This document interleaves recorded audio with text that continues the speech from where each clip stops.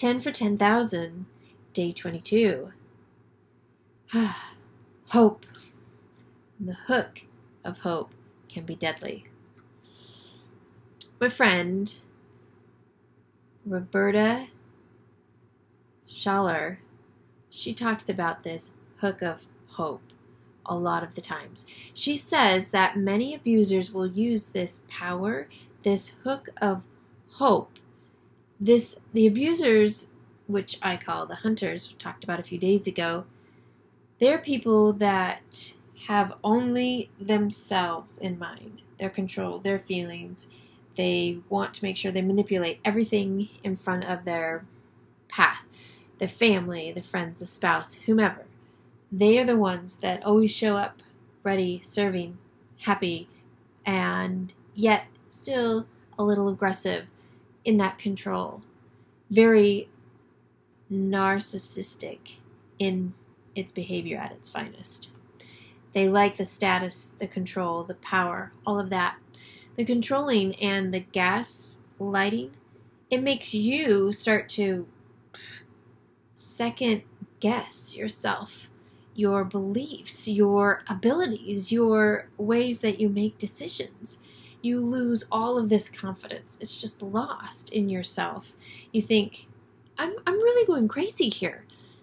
That's their game. And they use the hook of hope to keep luring you in. Have you ever been fishing? As you go fish, the hook comes in, hooks into the fish, right? If you've ever done catch and release, as you try to release that hook and then release them out, some hooks are embedded really deep. Well, many of these people that hook you with the hope, they know just how to embed that hook really deep.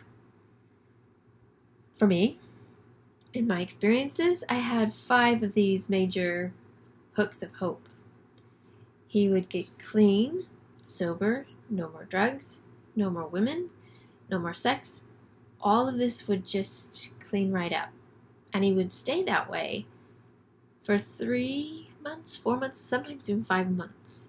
So it would rebuild my trust again.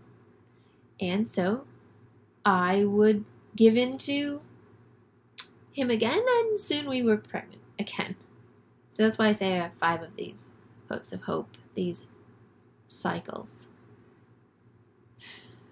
They're powerful, and each time he got clean and ready and went back to church and all of that, it just got the hook in deeper.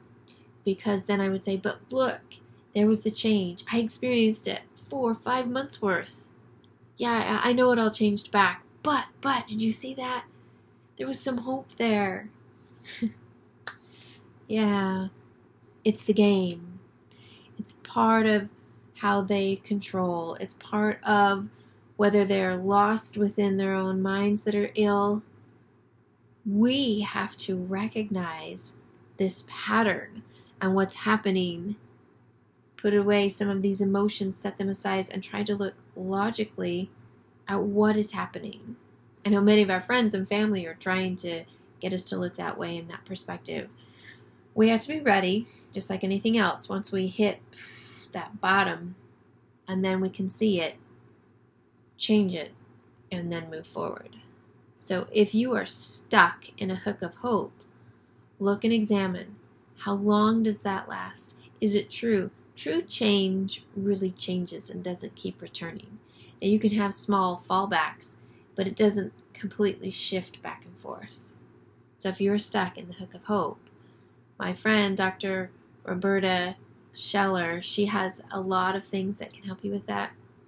Myself would love to be able to contact and give you support that way as well. I thank you guys so much for your support and in selling and purchasing the book, Pinpoints of Light. We want to change and open the conversation so that we can help prevent a lot of the things that are currently happening. We can make this change, one individual at a time. We'll see you.